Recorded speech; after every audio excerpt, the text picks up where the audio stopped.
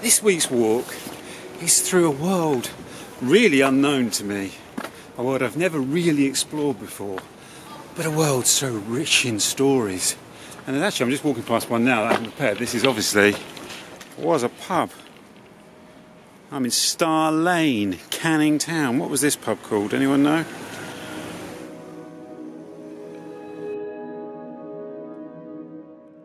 Yeah, I'm going to go for a walk around Canning Town.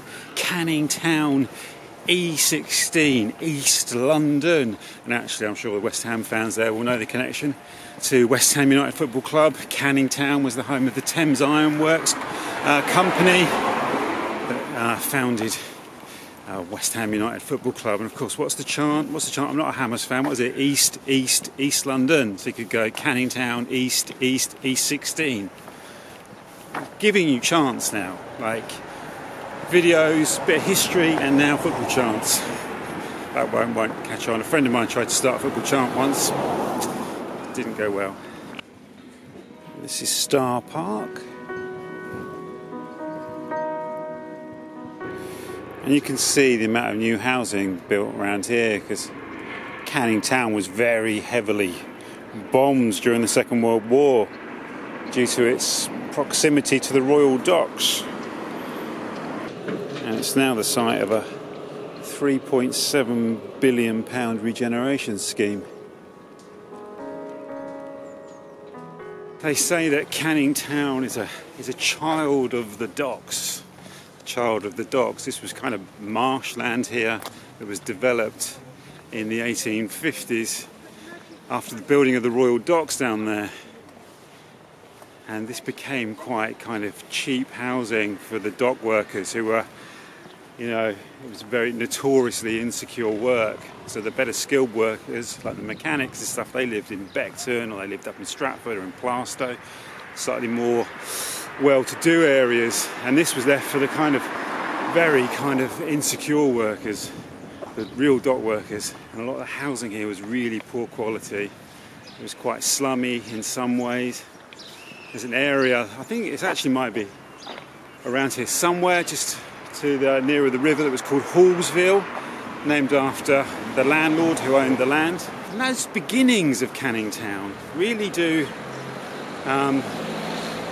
give rise to some of the more famous incidents in its history, a brilliant history that has significance that stretch across the entire nation. One of the places I really want to go to quite early on, I want to find, is an incredible meeting, an incredible historical meeting that I'd never heard of before, didn't know, happened between two of the most famous and influential people of the 20th century. Who knows who they are, and who knows where it is? It's recorded down here somewhere. This is the best story, or one of the best stories I've heard in London. In London. I feel like I'm exaggerating, but I'm not overselling that, I don't think. The name comes from the first Viceroy of India, Charles John Canning, or is it John Charles Canning? I can't remember which way around it goes. I'm not sure if he has any connection to the area though. I think it just might be one of those things where they were, doing a favour for one of their chums. Here's a great snapshot of what's happening in the area. You've got kind of housing that was obviously built after the Second World War. Some of it looks like it might have been built in the 70s or the 80s. And down there you got the new development around the Royal Docks, which is obviously a scene of massive development.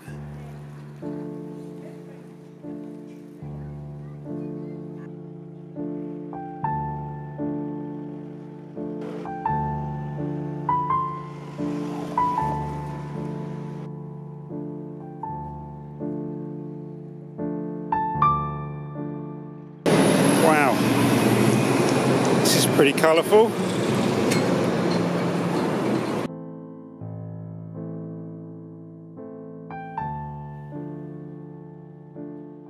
With the poor living and working conditions in the Royal Docks and in the area around it, this area became a real kind of hotbed of movements for sort of social reform to improve the living conditions of the people of the area and of working people throughout the country.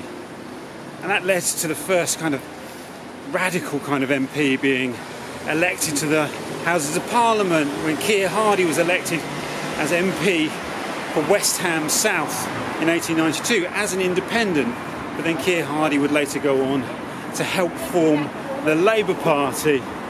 And in this building here behind me, some of the most historic meetings and speeches of the 19th century took place in that building just over there. Keir Hardie spoke there, Emily Pankhurst spoke there, so there were a lot of important suffragette meetings, Eleanor Marx, Will Thorne, even Bertrand Russell came and spoke in that building behind me. And the words spoken over there in that glorious red brick building reverberated throughout the land.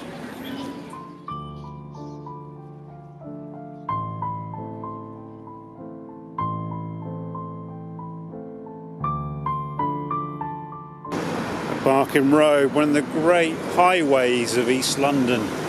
I'm always crossing this road and walking up and down its traffic-choked length. It is a great road though, and it tells a lot of the story of East London as well. We need to go back down there towards the River Lee, towards the pylons, to find Rathbone Market.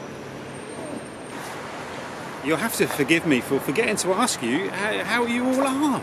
I should have done it at the start of the video, but I was just too excited about exploring Canning Town and all its wonderful stories. And this location I've got to get to at some point, that is the thing that blew me away when I was researching Canning Town. But anyway, how are you all? See, I got distracted again. How are you all?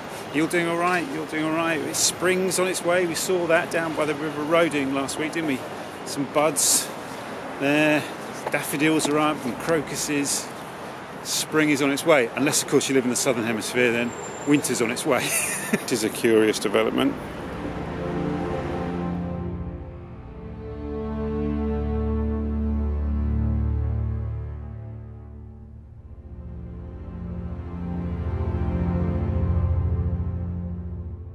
So I was looking for Rathbone Market, which is like a 60s development, and turns out this is Rathbone Market, but there's got to be like a market part of Rathbone Market, surely. Can't just be Domino's Pizza.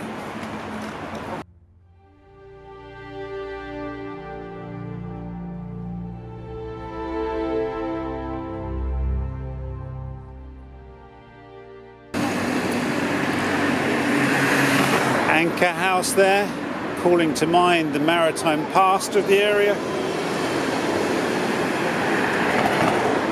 Very sad to see this closed branch of Percy Ingles, this great East End tradition, now gone. I'm very sad to see Percy Ingles go. The amount of times I really fancy a Percy Ingles and it's not here anymore.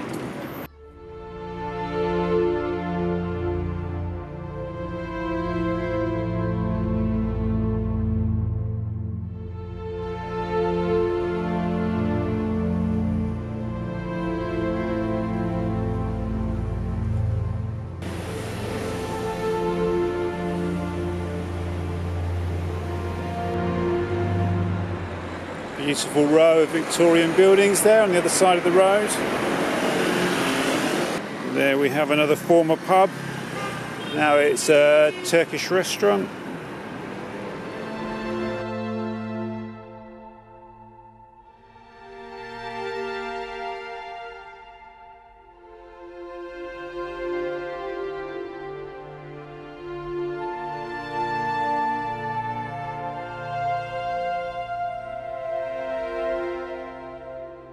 A really interesting part of the story of Canning Town is that by the end of the 19th century it became home to quite a large and significant population of African sailors due to various sea links with West Africa and the Caribbean.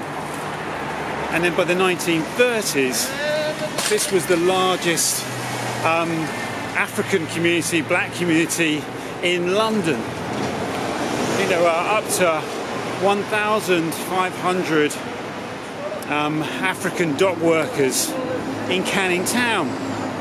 There was a great writer, Claude Mackay, a poet, Caribbean poet, who went down and interviewed the dock workers and used it as the basis for a number of novels in the 1930s. Feels to me a slightly untold part of the story because I didn't know any of that, but there's a wonderful project by a theatre company, and they've got a fantastic document you can read online. I'll link to that below. I highly recommend it.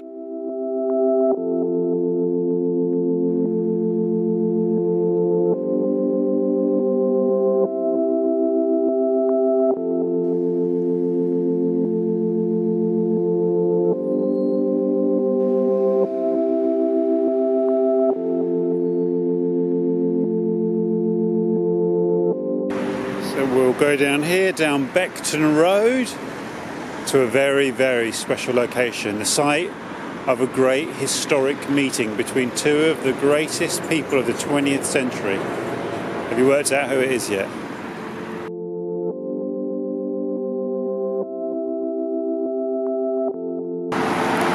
The A13, England's Route 66, according to Billy Bragg.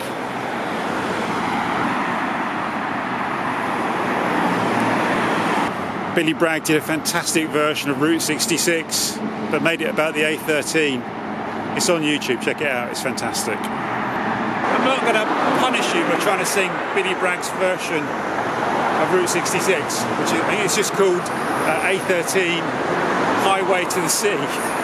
If you ever go to Shoeburyness, take the A road, the OK road, it's the best. And what's amazing about the A13 is it's brought us to the site that I've been teasing since the start of this video of a great historic meeting, and this little park is locked. So it's in a house near the site of this little memorial garden here that Charlie Chaplin met Mahatma Gandhi.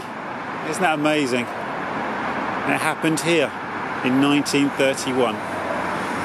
What I love about the story is there's really only one contemporary account. There was one journalist that was allowed to attend this meeting between Gandhi and Charlie Chaplin in 1931. Gandhi was in England for a number of meetings, and Charlie Chaplin requested a meeting. And when this was put to Gandhi, he'd never heard of Charlie Chaplin. He had no idea who Charlie Chaplin was. And you can imagine in 1931, Charlie Chaplin was one of the most famous people in the world. That's really beautiful. But when he was told that he was a man of the people and that he made millions of people laugh, Gandhi agreed to meet him. And I believe Gandhi was said to have reported that he found Charlie Chaplin the most entertaining person he'd ever met, which you kind of think would be the case. But apparently it was meeting Gandhi and the conversation that they had that inspired Chaplin to make his film Modern Times, which I think is a critique of automation and the treatment of working people. It's incredible. That's got to be one of those kind of great meetings between two people, isn't it? There are a few of them, aren't there, of these sort of legendary meetings that happened, you know, out of the way somewhere, and people go, wow, what would that have been like? And luckily there is one contemporary report, and it was by an Indian journalist, and I'll link to that below. He wrote it up. It was published in an Indian newspaper in 1931. It's really beautiful, isn't it? I suppose, actually thinking about it, some of these houses would have been more or less from that era. The actual house that the meeting took place in was demolished. It wasn't destroyed by a bomb. We've got to find a way across the A13 now. There's got to be an underpass somewhere, surely. You can see it's a very real physical boundary carving its way right through Canning Town, and of course it's Canning Town and Custom House. I'm not entirely sure where the demarcation is between Canning Town and Custom House. I have a feeling it's Freemasons Road, which is further along, which we're going to see towards the end of this walk. And there's another really famous star of the silver screen associated with that part of the area. Great actor, great actor. We'll get to that later. Some of you already know who this great actor is. Is this a subway I see before me? It is indeed. Down we go. I do like a good subway. And this is a good subway.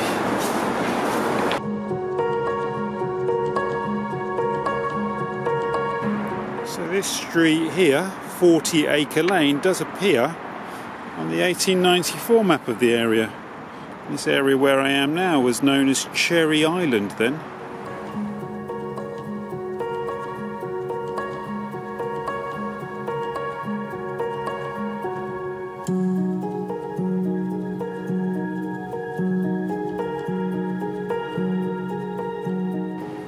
this amazing site here. It's where the testing centre is, but look, it's a great big, massive area of open sort of brownfield site, derelict land that's been reclaimed.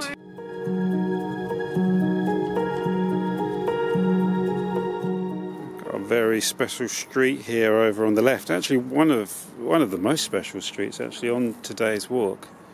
I'll show you why. Rogers Road. Look at that.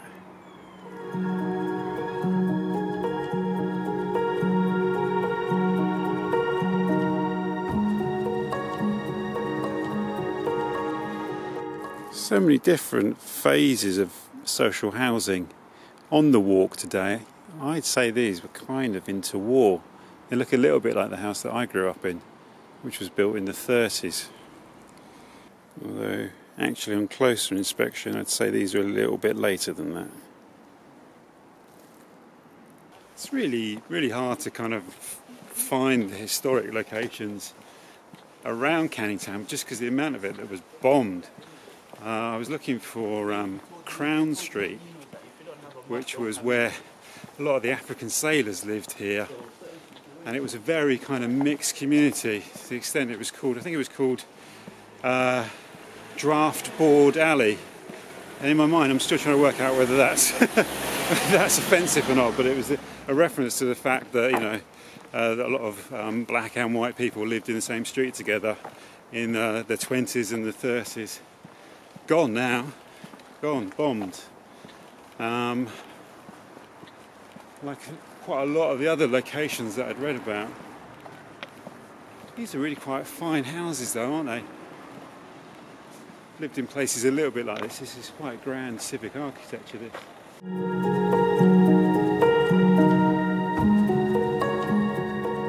So I have a feeling that's the Keir Hardie estate, named after the great Labour politician. And this here is Keir Hardie Recreation Ground.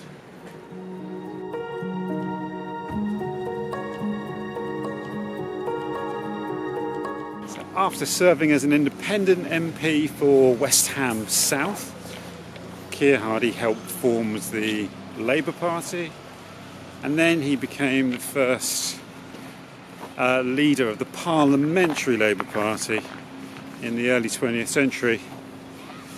And like a lot of notable historical figures, you know, he did some wonderful, great things, but they all have a slightly mixed record, don't they? And I'll leave you to check out Keir Hardie's Wikipedia page, and he said some quite dodgy things.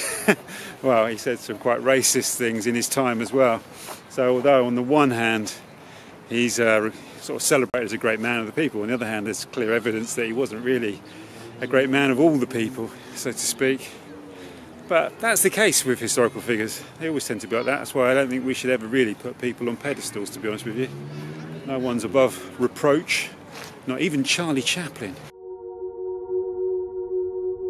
Although there is a famous actor from Canning Town, or Custom House, who I think may be above reproach. I've not heard a bad word spoken about this fella.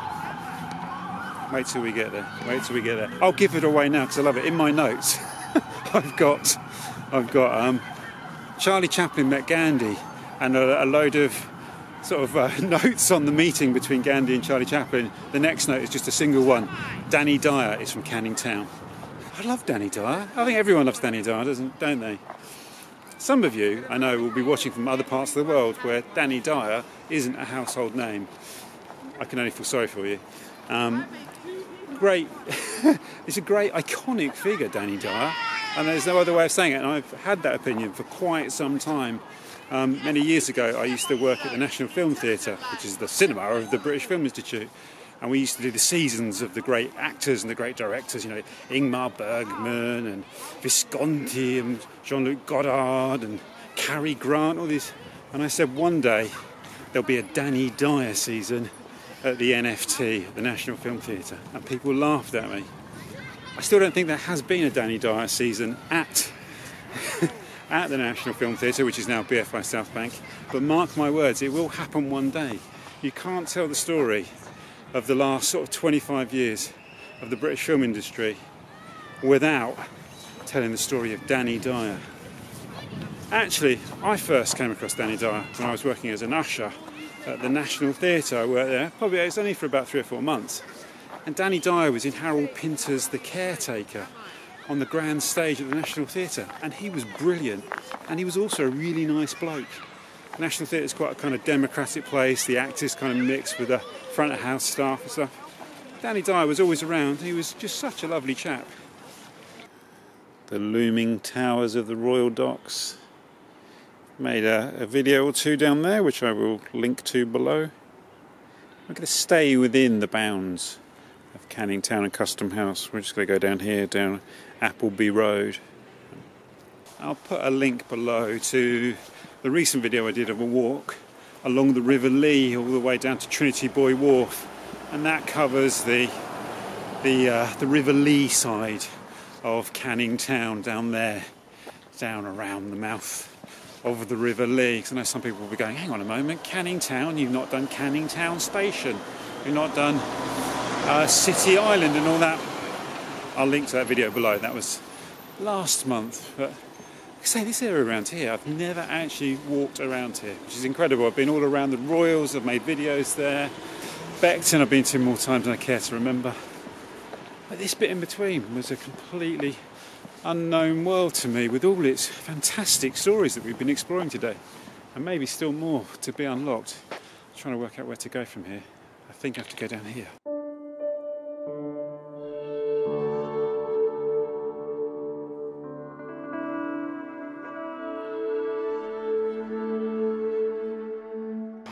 It really is a whole other world there on the other side of the tracks, on the other side of the old North London line there. That's the old railway line that was converted to use for the Docklands Light Railway.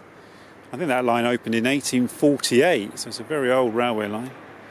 It's a completely different world, isn't it, over there? This is Victoria Dock Road, which feels as if it should be more grand than this. It's a little bit anticlimactic, isn't it, for such a grand name.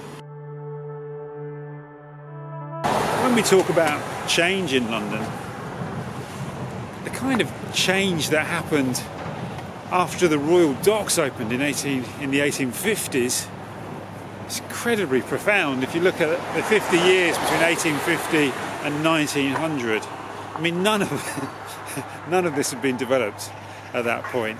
Just open, marshy land. There might have been a few sort of industrial works down here. I think there was some coal and tar works here. The coke works, the coal and coke works were a thing, but I think that's, again, a product of the Royal Docks. It's really good. Imagine living through that period of time.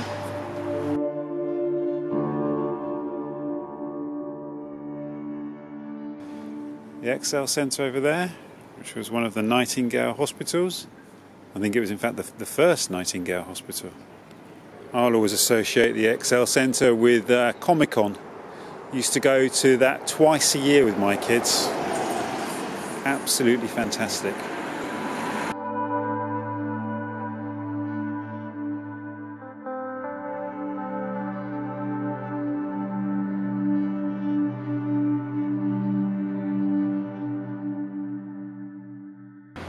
So we can safely say this is Custom House here.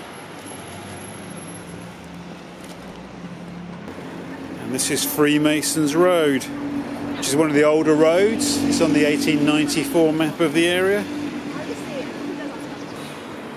These places over here are boarded up. I wonder if this is part of the regeneration scheme.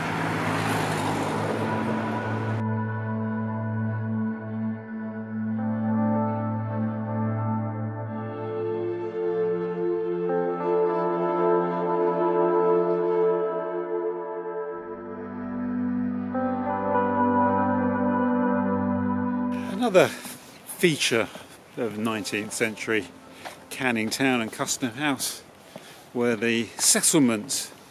And these were charitable enterprises set up, in some cases by Oxford colleges, in the case of Mansfield House. And the idea of the settlement is that rather than just kind of give money to people in the East End and try and improve their lives, is that you would come and live here. You would settle in the area and work with local communities in order to make improvements in the living conditions and the social conditions, education, recreation and all those things. And Mansfield House, they're quite a big mark on the area. The Boys Club ended up producing a number of international sportsmen, and they had as well all sorts of other things, public lectures and education and dances and all sorts. And they had sort of famous intellectuals come down and speak at Mansfield House. Unfortunately, I think the building has gone, either destroyed through development or through bombing. But I think the legacy is still there, and I believe some of the clubs that it founded still exist to this day. This was once a pub here on Freemasons Road. It's not in particularly good shape. I wouldn't be expecting that one to open after lockdown. We've got a lovely unexpected patch of woodland here. Ashburton Wood. Look at that. How amazing is that?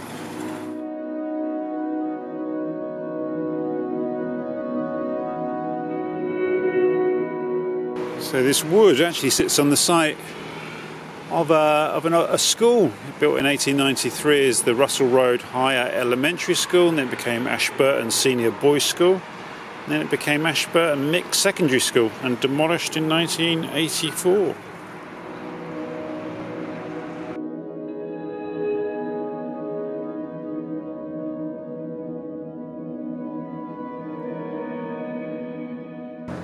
I feel like we should take a walk through Canning Town Recreation Ground.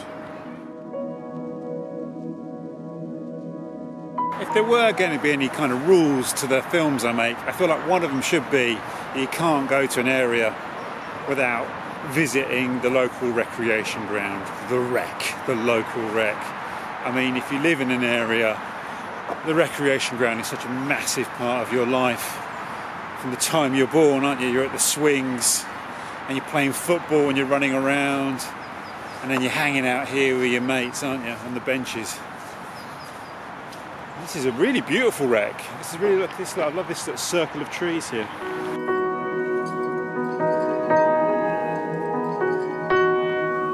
I feel like this beautiful recreation ground is the perfect place to conclude our walk around Canning Town and Custom House, a place full of amazing stories that I had no idea about until I started researching this walk, and it's been a really beautiful experience. I've really enjoyed this walk, probably because I got to talk about Danny Dyer at last, but I think I would have enjoyed it anyway, even without the help of Danny Dyer.